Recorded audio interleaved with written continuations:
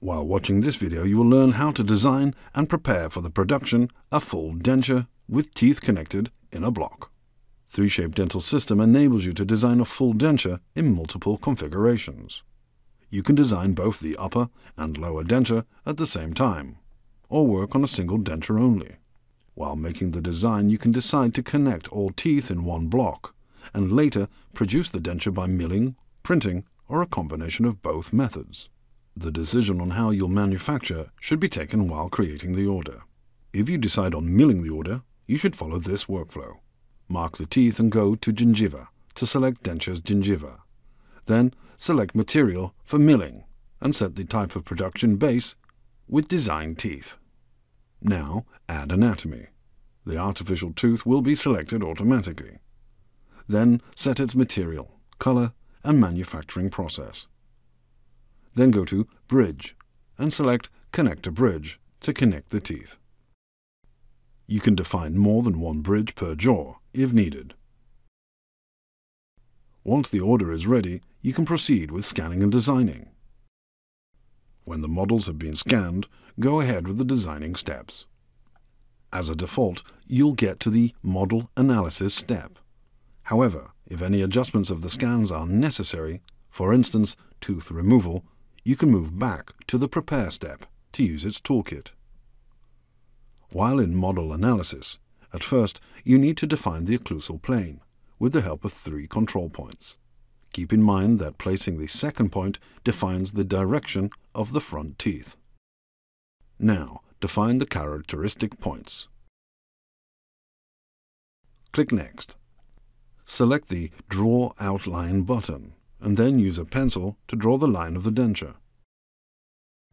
Do this for both jaws. Moving on to the Surveying and Blocking Out step. The software will calculate the proposition for the insertion direction, showing also the undercuts on the model. If you're going to make a try-in denture, you might need to block out any undercuts with the help of wax. You can skip this option if this is something that you don't need. In the next step, you can use any type of teeth from the Smile Composer libraries. Just choose one and click Apply. Use all the available design tools to design the dental arch position. Then click Next to get to the Base step, where you can change the base thickness and create relief zones if necessary. To shape the gingiva more accurately, use Gingiva Aesthetics. Select the template of gingiva that you want, and either leave the default settings or change using the custom settings. Click Preview to see the results. Click Next to get to the Anatomy Design step. Use its tools to work on the connectors if necessary, or only on teeth while in the Sculpt Anatomy substep. You can change the shapes of teeth as you wish. You're not limited to the library shapes when you print or mill teeth. At that step, you can also use the Virtual Articulator to adjust the dynamic occlusion. When the occlusion is ready, move on to the Sculpt Denture Base step, where anatomy of the gingiva can be adjusted if necessary. In the Coupling Mechanism step, you can design the interface of the connection between the denture base and the teeth block. Use the default values or set your own depending on requirements. Adjust the connection depth, angle, insertion direction, tilt, as well as the rounding radius and fillet radius. When finished with this setting, click Next to get to the Pre-Manufacturing Settings, where you can adjust the settings for the denture base connection.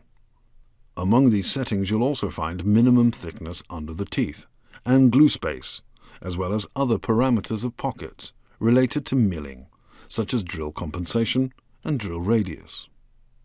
Do the same for the lower jaw if required. When done, click Next to get to the Save step to save the design. When you close the case and generate the CAM output, you can explore the outcomes of the design in the previously defined way. In the CAM folder, you can find models to mill or print teeth and the denture base. And in the same folder, you can find the models to manufacture a try-in also. You can manufacture a try-in and send it to the doctor, And if no adjustments are needed, then the cam output for final prosthesis is ready for manufacturing. Now you should know how to use the teeth in a block option in denture design. To learn more, we do recommend watching other videos suggested in the description box. We hope this was helpful, and thank you for watching.